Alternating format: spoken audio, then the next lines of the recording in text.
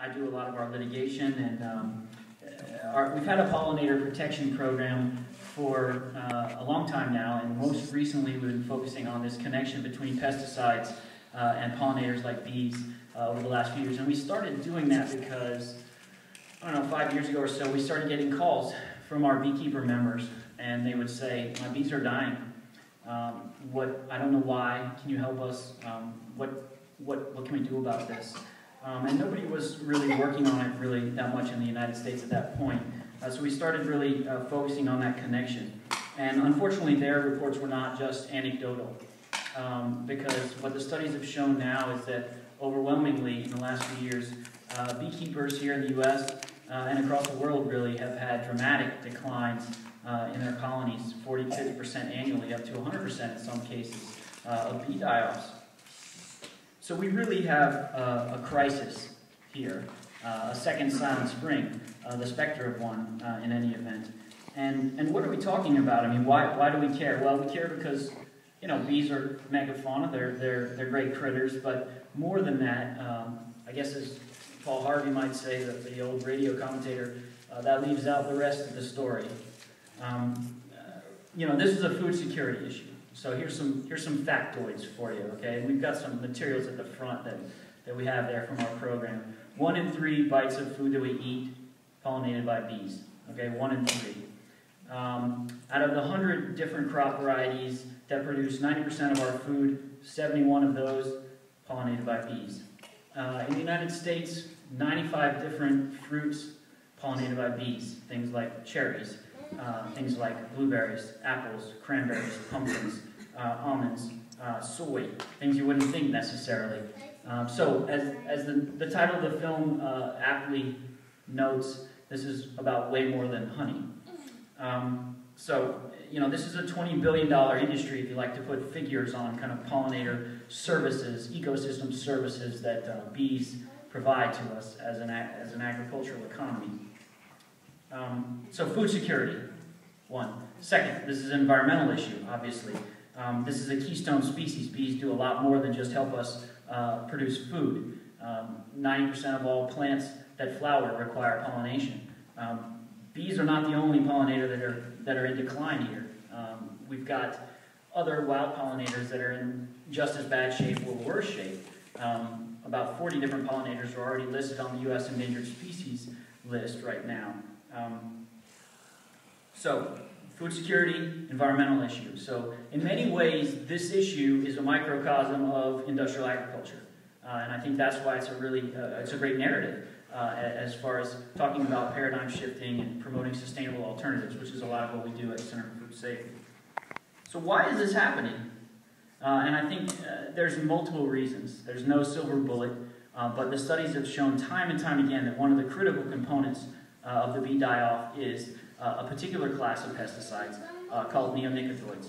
And this is a systemic, persistent pesticide. It's a relatively new one, and it's different than traditional pesticides that are kind of spray-on pesticides, okay? This is a pesticide, unlike ones that are surface applied, that is absorbed throughout all of the plant. So it's in the roots, it's in the flower, it's in the pollen, it's in the nectar, it's in the stem. So as you might imagine, that creates different types of exposure and increased exposure for bees and other pollinators.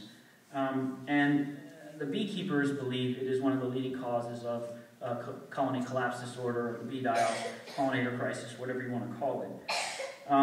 And you know, there's many products that are approved for neonic application, but the leading one in the U.S. is the coating of corn seed. Genetically engineered, non-ready corn seed is coated with neonics. So that's the vast majority of the use of this in the United States, which happens to be the vast majority of most agricultural use in the United States. Now, Europe, unlike the U.S., has judged the science to be mature enough and convincing enough to put a moratorium on the use of most of these neonics for crops that are pollinated by bees. In 2013, Europe did that, the European Union. So for 2 years, they've stopped, at least for 2 years, the use of these insecticides.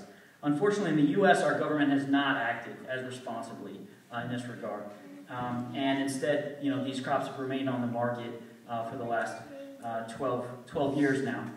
without any further regulation. So, and during the Q&A, I'll talk a little bit more about our litigation, if you like, and what we're doing about that. But I think that's enough for now. Good introduction, and I hope you enjoy the movie. I'm very happy to be here with you. So thank you for coming tonight.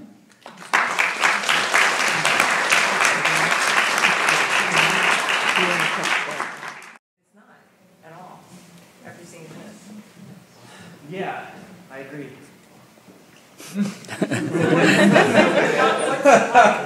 I mean, you're a lawyer, so that you know there's what's behind this. And The they believe narrative you. about the bees, the mystery of the bees. I think that what's behind it, an industrial paradigm of production that's very powerful and doesn't want to reform its manner of operation because it will internalize environmental costs such as pollinator impacts. So, yeah, you know, the movie just touched on the aspect I'm mostly working on, which I mentioned at the outset, which is kind of pesticide impacts. I mean, it was implicit in a lot of it, and there was some spraying going on and some monologue, but I think it acknowledges and does a good job showing, as you note, that this is a cumulative issue, and so anytime it's something like that, then that lends itself to being dismissed as a mystery or something that doesn't have a single answer.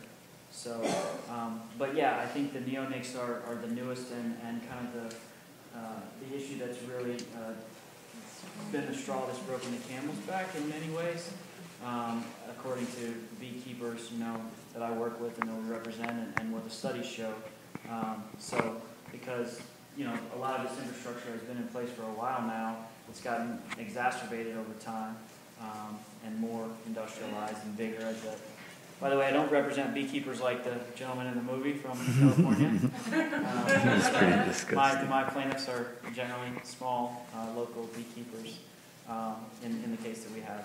So, but that case is, so the neonics essentially, to finish the story on that, I said I would, you know, we approved them in 2003, and it's this kind of coating on most things, so the bees are exposed to it in many different ways, as I mentioned earlier.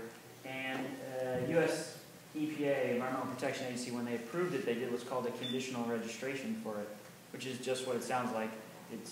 They allowed it to go on market even though the manufacturer of it, Bayer and Syngenta, didn't have all the evidence of safety. So they said, okay, you can market these pesticides even though you don't have safety, but you have to promise you're going to do these studies and you're going to submit them to us. And so, you know, that's called the conditional registration. It's pretty backward, but unfortunately that's our pesticide law. So that was in 2003, and it had been 10 years and they never did the studies. Guess what the studies were supposed to be on? Anyone? Anyone? Pollinator impacts, specifically bees. So in 2012, we filed a legal petition on it on behalf of a bunch of beekeepers and environmental groups like Sierra Club, Beyond Pesticides, PANA, Pesticide Action Network, and ourselves. And EPA didn't deny the petition. So last year, or this year, in March in 2013, we sued them. So Bayer and Syngenta have intervened in the case. And so we've been litigating it all year, basically.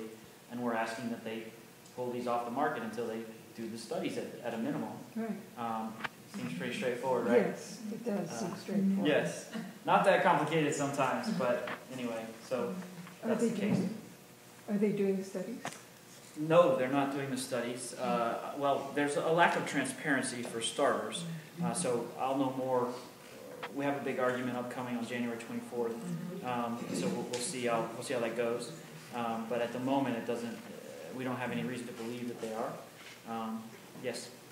The movie was really fascinating, and they didn't mention too much about the actual, producers of the pesticides and that sort of thing. You mentioned kind of a magic word, which is Syngenta, which is a target here. Tell us a little bit about the kinds of legal actions and whether they can be applied here. There recently been 2 county kind of ordinance passed regarding pesticides. So. Yeah, definitely. And we have a lot of information on our website, centerforfoodsafety.org, and then we brought some things as well, I think. So if you want to find out more, Hawaii Seed also, who's here and invited me to have a lot of information too. Syngenta is one of the registrants. You know, there's about 15 companies that are the pesticide registrants of these neonicotinoid insecticides. As I said, mostly they're used on a lot of different crops, but the vast majority of the acreage is corn seed. They coat the corn seed in it, and they do that because the engineered corn is particularly susceptible. They don't have to do that with organic corn, for example, just with the engineered corn, the Roundup Ready corn, or whatever it is, the herbicide-resistant corn. So that stuff's being used here. We can assume. Yeah, I would assume so. It's been 95% of the corn in the U.S. is GE. So, and then with regards to the county actions, I think it's a kind of, they're all related, right? I mean, it's part of this kind of industrial paradigm, as we were saying. So it's very positive what happened with Kauai and the Big Island and what's happening here. It's one of the reasons I'm here. Oh, great.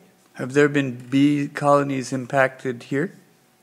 That's a good question. I don't know. We don't have a plaintiff in our case. I'm sure that there are. That's just a guess, though. But I have no reason to believe there wouldn't be, since the use of these pesticides, I'm sure, is just as prevalent, from my understanding from the experts here. Thank you. Yes. How widespread is that practice of hand pollination that was shown in China? Yeah, it's pretty terrifying, right? Imagery of that, but I'm really glad that it's here, and I hope it gets broadcast more widely. Yeah, I don't know. I mean, this is the first time I've learned of it. It strikes me that it's just in China at the moment, but it's a question of, I mean, you saw how the precipice things were on here, and the way we've driven ourselves into that corner. So, yeah, but I like the quote from Einstein. It's pretty good. Yeah. Yes. Is it hopeful? Are the African bees going to be helping us? I mean, do you know anything? Yeah, I know, that's a good question too. I don't know the answer to that one. It does strike me that having a relationship that was more symbiotic would be good from an environmentalist perspective, right? So I'm in favor of that. On the other hand, whether that's a viable alternative or not, most of my work has been focused on reforming the current paradigm and system.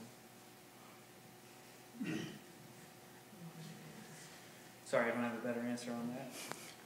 Yes? Do you really think the American government can be reformed? No. Well, no, I mean, I think we do what we do because it's the right thing, right? You just have to be faithful. You don't always have to win.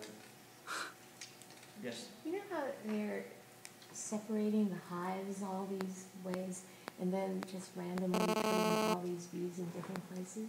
Isn't that, I mean, it's so unnatural seeming, and couldn't that affect the health of those boxes of bees too, that they're not like genetically related and then they smell different to each other, Yeah, the stress is definitely a big factor, and I think the trucking, and there was a lot of scenes, and that I think that's, we've definitely heard that a lot, and I definitely think that's a big issue, is the stress that the industrial production system puts on them. It's unnatural, it's not the way that it's supposed to be, it's not the way it is with natural pollinators, natural bees, bumblebees, wild honeybees. So yeah, I mean, it's just a commodification of their existence in such a way that, they're not built for it. Right. Yes? In the Swiss scene, what was when this lady came over to the guy and said the bees are not doing well and have a disease, what kind of disease was it? Yeah, I think it was a bacterial disease. I wasn't sure. I didn't catch exactly what type it was. It looked like it was a bacteria of some kind. He was very sad, but it was an honorable way that he disposed of it, and you could tell he cared about him, I thought.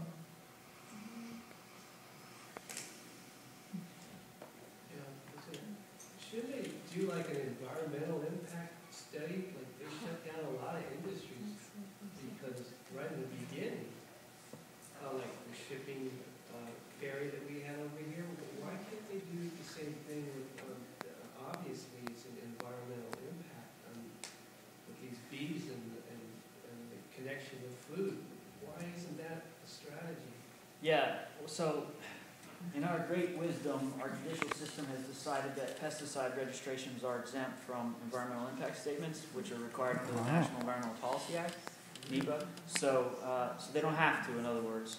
The courts have said that if you get approval under the pesticide law, FIFRA, that's the substantial equivalence to NEPA assessment, even though they're totally different legally in their scope. So I obviously disagree with that. But so in our case, we're requiring, or we're asking that they do more robust, fulsome assessments under the statutes that we have, including FIFRA and the Endangered Species Act among them. But yeah, an EIS would be ideal. I agree with you. It's kind of ridiculous that they don't have to. Yes? Didn't they mention at the beginning that in Europe they ban pesticides, some sort of pesticides or something? So why is there not a cooperation between America and Europe, or why is it the case that, I mean, okay, that's very naive, I know. But why is Europe so far ahead and America's lacking, you know? Yeah, that's often it Different seems these motivation. days. Are the bees doing any better? Well, they are, but it's too new. The ban just came into effect earlier this year, so it's really I new. thought it was 3 years. Yeah, no, it's just been it's a 2-year moratorium, my understanding is that they think it's going to be very positive effect. I mean, obviously they felt like the science, as I said earlier, was compelling enough that these impacts were very harmful to. And these are Syngenta is a European company and Bayer German, so you know they obviously had stiff, I'm sure, opposition to that action, but nonetheless felt they had grounds to take it. And they're being sued, by the way. Bayer and Syngenta are suing the European Union over that ban. So we're following that litigation. You know, it's different than what I'm doing, but very important. And I think in the U.S., you know, we're just behind as usual these days on environmental issues. So, but I'm hopeful that we can bootstrap that here. Certainly, we're trying, and we're pointing that out to the court every chance we get. Here being In the U.S. You said Bayern? The German company, Bayern? They make the neonics, yes. All right, I wasn't sure. Yes, Bayer and Syngenta, those are the two big companies that make them. I was just gonna say though, I mean, I don't know a lot about all these environmental bans and things like that happen in Europe, but every time I've studied any of those, it seems like what they do is they end up outsourcing their production to Africa and other places. So even if we're not lagging behind, we're just doing it at home. And, you know, I mean, they're just basically going to Africa and like scooping up land, doing land grabs there, and, you know, doing whatever they, you know, fishing and dumping toxic waste there instead of doing it in Europe. So I don't think they're ahead, they're just... Yeah, that's maybe, yeah, I don't disagree. Yes? That one beekeeper, it seemed like he switched to using killer bees because they were surviving the disease. Is that something that's going to happen? Because it seems like it's almost like a clever evolutionary process to make sure the bees don't get swept out because they're really sturdy. Yeah, I agree. It's scary, but it's also like, yeah. Nature finds a way. Usually they're smarter than us.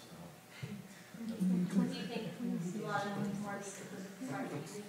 I think it's like a last resort thing. You can see how many precautions he had. I mean, because they're not as domesticated, I guess it's going to be more expensive. Certainly, I don't think they'll be able to use it at the scale of production that we're currently doing to go get a bag of almonds for $5.99, whatever they cost now. You know, we've got to alter things and internalize costs a lot better.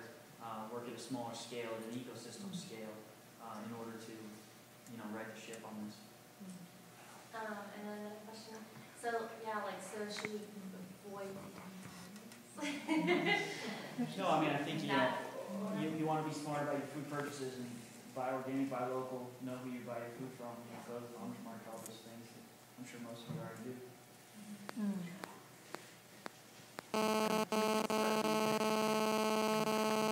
No, I can't. But there might be somebody who could. Sure. Yeah.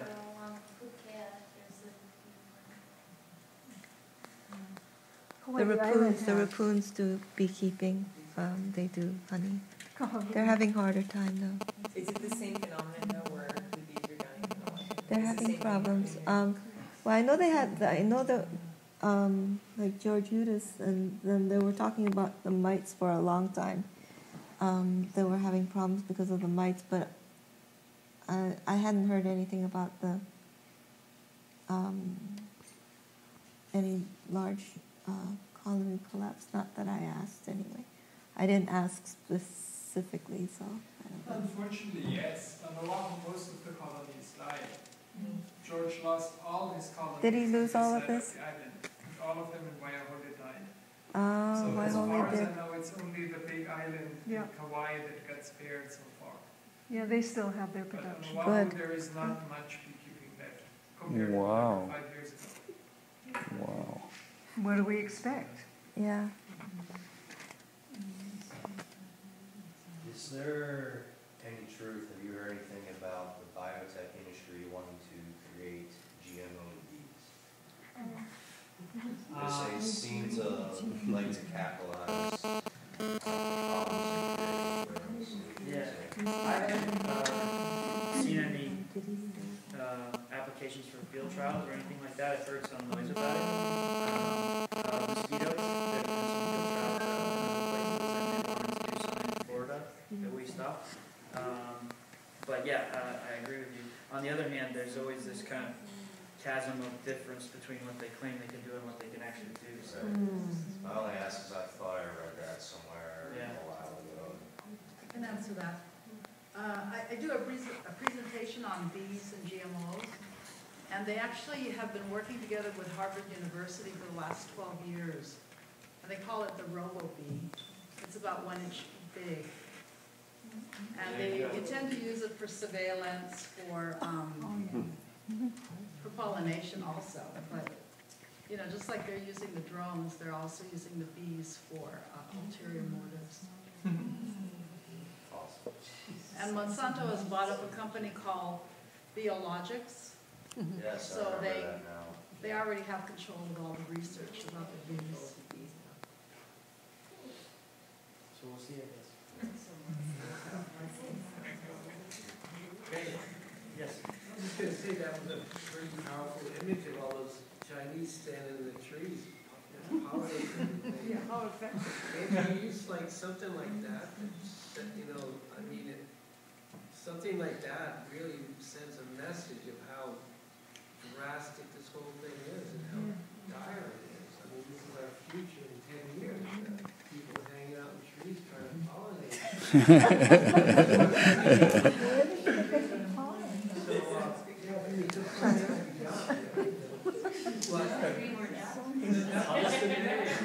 And lily koi harvest is hand pollinated in my garden. Around the corner here. I would have no lily koi if I wouldn't hand pollinate. Those are different bees, though. There's the carpenter bees that you I have plenty carpenter bees, but not enough to pollinate the lily koi. I know. Really? Yes, I do it by hand.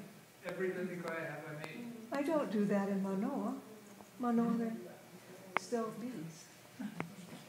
Maybe I'll bring that in on the 24th. Yeah, you should. Judge Chesney, Your Honor, if you may, I'd like to dim the lights and just have a few minutes of these. Just show a picture. And I'm done. Yes. You're Yes. You have a statement that Einstein said you got 5 years after this. Right? Four. We only have Yeah. 4. But it's shocking. I agree. Yeah. Where are you having that? It's in San Francisco, Northern District of Oh, California. Is it public? Yeah, it's public. January 24th.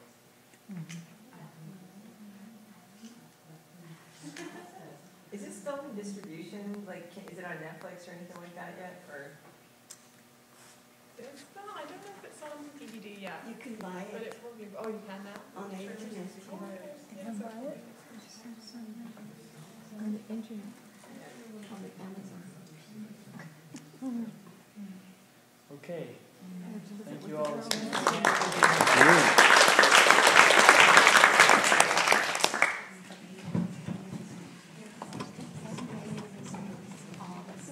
Okay, we watched the intro and the Q&A session with George Kimbrell.